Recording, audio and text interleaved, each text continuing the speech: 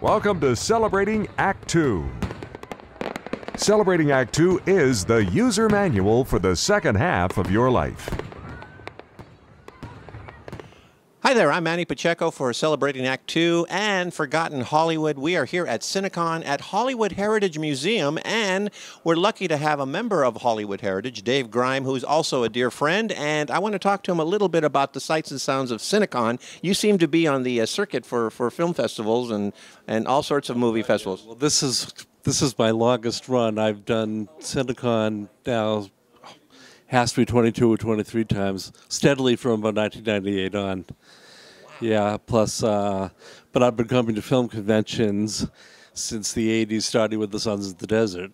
Yeah. The Sons of the Desert is the Laurel and Hardy International Convention. Laurel and Hardy Appreciation Society. We just had one recently, but two weekends ago in Albuquerque. So I was just at that, and that was our first one back after a 4-year COVID hiatus, because we were every other year. Tell us a little bit about this year's Cinecon. What have you seen? What has surprised you? Are you happy to be back live? This right now is the best part, seeing dear old friends, some of whom, well, I see you, but I mean, and other Californians, but most of these people, you know, I haven't seen in 3 or 4 years now, and the others from other parts of the country, and it's just great getting the family back together again. That's really what it is. It's a film family. You're from Boston? Originally from Boston, Massachusetts, yes. You couldn't tell that from my accent now, could you? But I've been out here almost 25 years in November, but still a Sox fan. They have not been hitting the ball wicked hard this year, unfortunately. So tell us about Cinecon for you. Why is Cinecon such a special treat as opposed to, let's say, the Turner Classic Movies Film Festival? Well, it's different because the big advantage, of course, it has over TCM is that everything runs sequentially, so you can theoretically see everything. TCM, you're paying big money, and you have to pick and choose.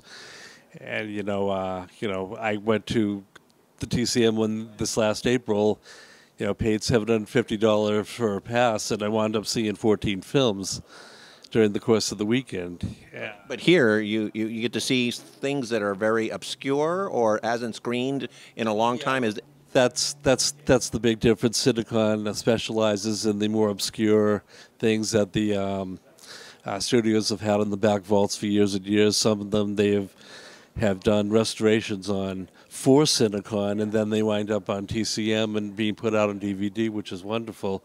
The TCM Film Festival, it's more the old war horses, the better-known films that everyone's used to, but I understand why they do their festival the way they do it. They're trying to draw a younger audience, and on their level, they're also succeeding. But I love both festivals. I love old movies. I love being together with film buffs.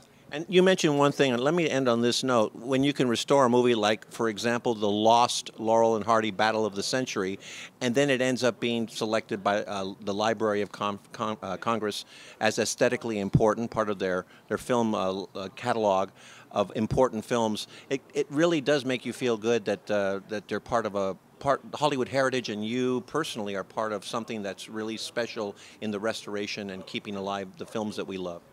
Absolutely, and it was right here in this room that I saw the restored reel of Battle of the Century for the very first time. Our buddy Stan Tappel, who's, of course, heading up this convention, he runs the Laurel and Hardy 10 Hollywood Party right from this very room, and he got a print of it at that time. And, you know, of course, we have to thank John Rosales and that wonderful story of how we came about getting the reel from the Gordon Burkow collection. And it's something that nobody had seen for 50 years, and quite frankly, the only way we could have seen that Battle of the Century was if you watched Robert Youngson's When Comedy Was King back in the 1957. So it kept a bit of it alive, and now we can see it all.